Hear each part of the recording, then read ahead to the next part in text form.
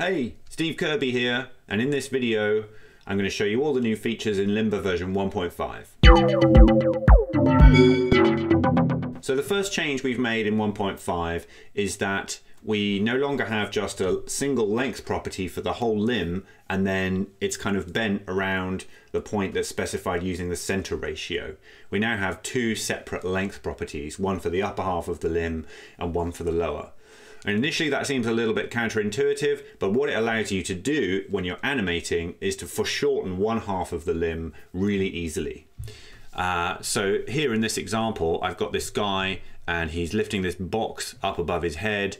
And I don't really like the way that these elbows are kind of bulging out to the side when he's got his arms down. So in 1.5, what I can now do is I can go to where he's got it up in the air like this, set a keyframe for these upper length properties, and then when I come down to here I can just dial those down, and you can see that what it's doing is making the length of the upper part of his limb, that's his kind of bicep, much shorter, but it's just leaving the lower up the forearm at exactly the length that it specified before. And if I just ease all these keyframes at the top here and preview it, you'll see that as he lifts that box up, his arms stay pretty much vertical and sort of parallel to the sides of the comp.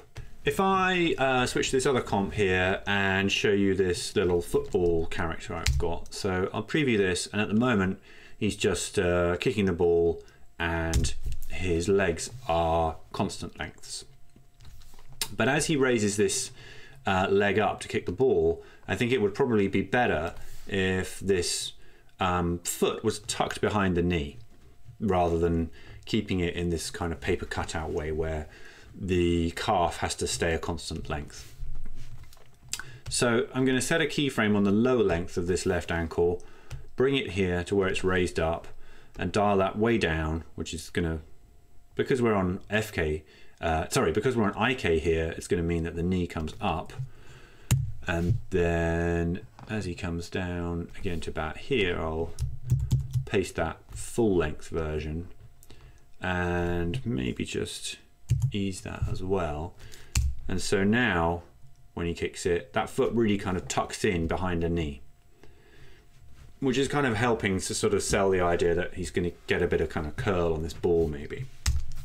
But we can take that sense of space and apply it to other limbs to accentuate it and sort of improve the animation.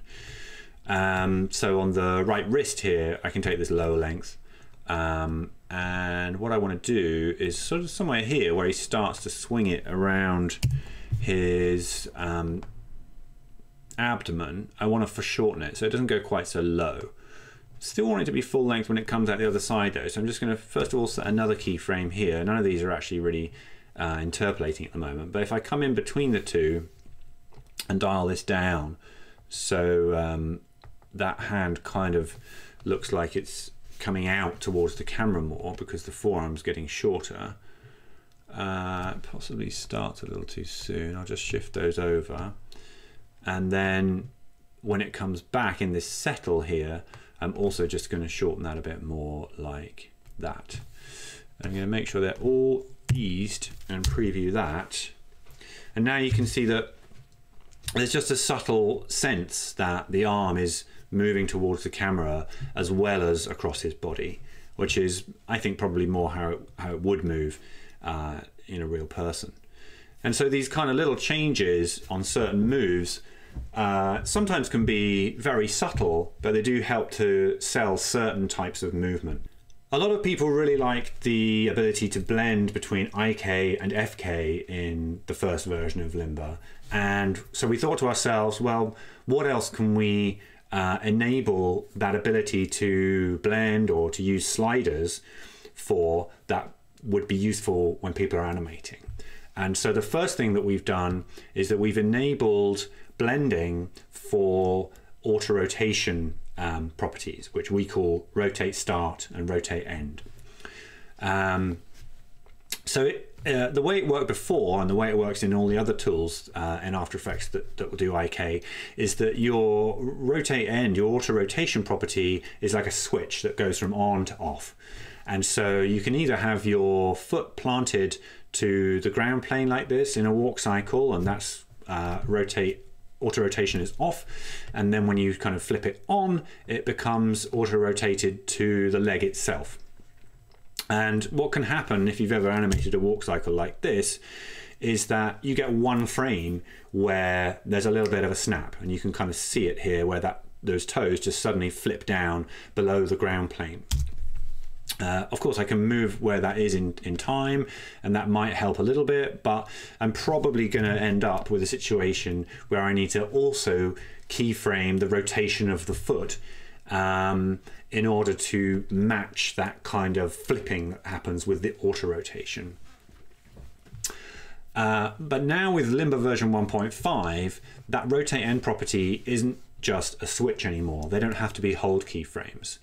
So I can make this one linear, and that's where it's fully rotated to the leg. So I'll pull that over here to where the ankle is going to be up behind him.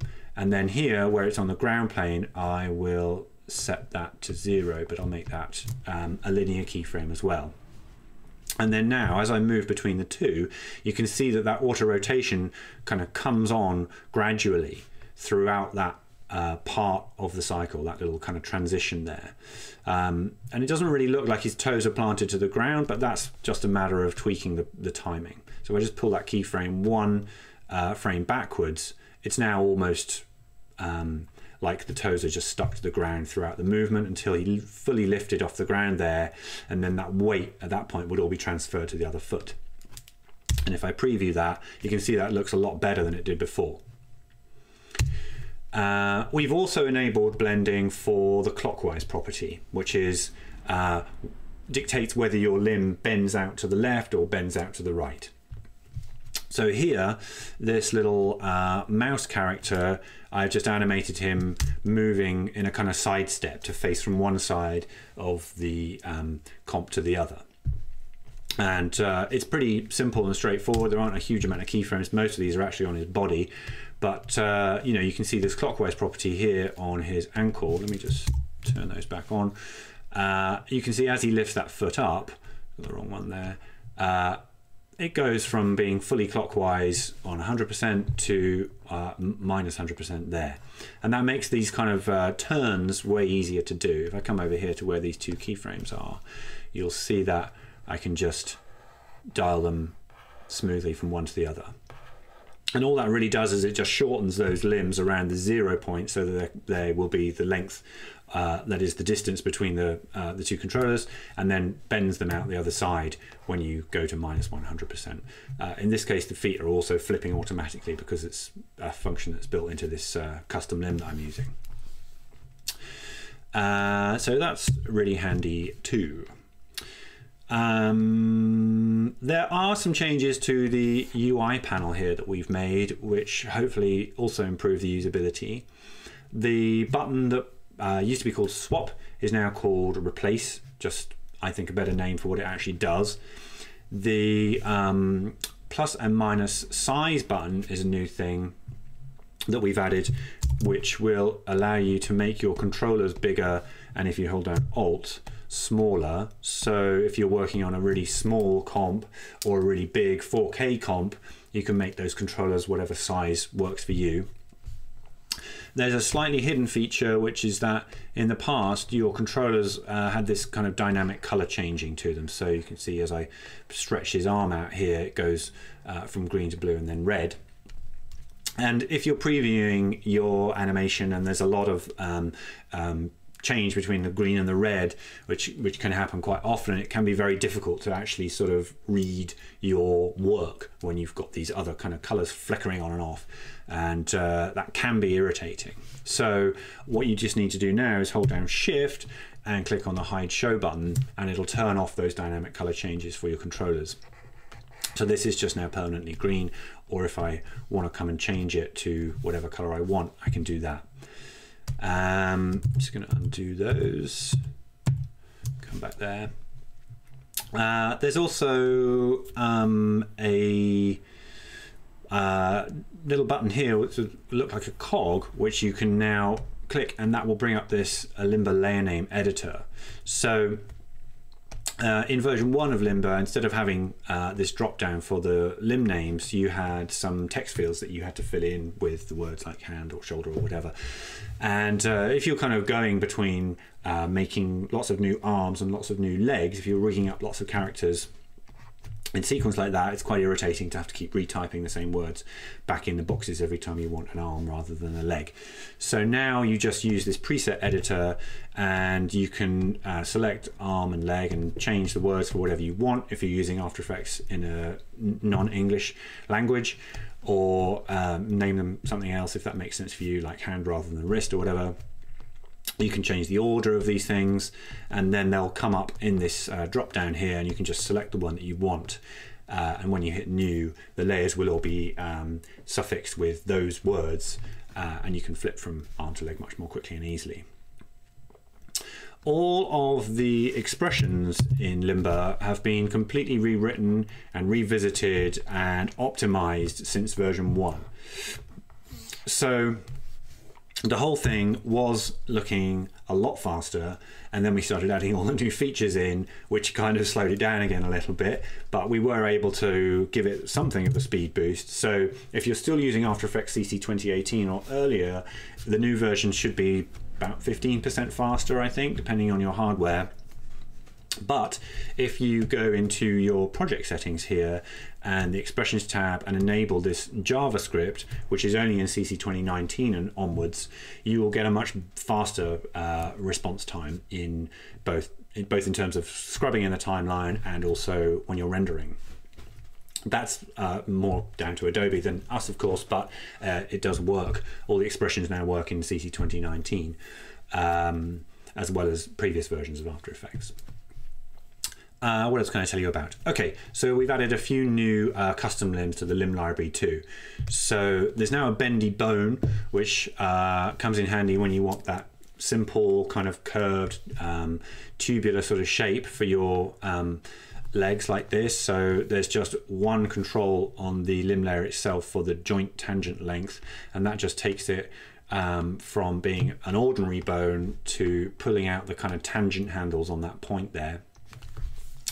I tried to do the same thing with the tapered limbs, which, as you can probably guess, is a lot harder until Adobe allow us to have tapered strokes. So this is about as close as I could get with that, and it works kind of okay if you've got it kind of stretched out quite long like that. If you pull it up tight, it goes a little bit funny. So that is a bit limited, but it works quite well for some walk cycles.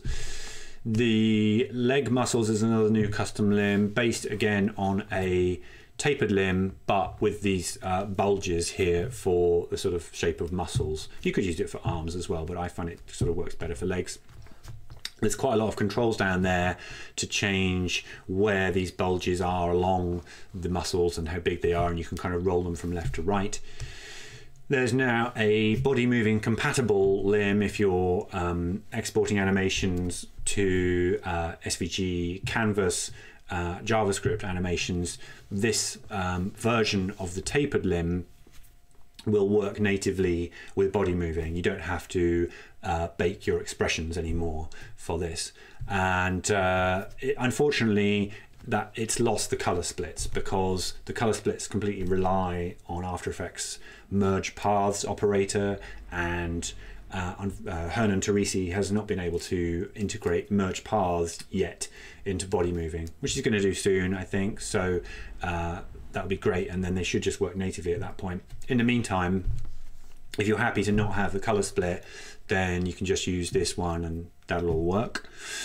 I have completely rewritten the user guide, so that is way shorter, simpler, easy to understand and easy to get into than the old one. So if you found the old one a little bit too sort of extraneous, then try the new one. It's much better. It's also 5 pages shorter. The bad news about the 1.5 update is that it's not compatible at all with version 1 of Limba. We tried to make it compatible in the sense of providing a button that would update limbs from version 1 to 1.5, But that proved to be very, very time consuming, and we decided that the only way we could have done that would have been to charge for the update, because it was going to take such a long time. But we really didn't want to do that. We wanted to make this a free update for you. So that meant that we weren't able to implement a kind of update limb button. So you need to make new limbs in version 1.5, and any limbs that you've already got in existing projects that were built with version 1, you'd have to use the existing version 1 UI panel to work with those limbs and copy and paste them and so on. So you're kind of stuck in one or the other ecosystem of 1 or 1.5. Okay, that's just about everything for this video. Do let me know if you have any thoughts or feedback about Limber and the way it works. You can just find me on Twitter or my website and pop me an email. There's a Google survey that I'm putting out with the 1.5 download. It'd be great if you could just spend a couple of minutes to pop over there and answer some multiple choice questions about which features you do or don't use, and that will help us understand the way that the users are using Limber as we go forwards and develop it in the future. So thanks for watching, and see you next time. Bye.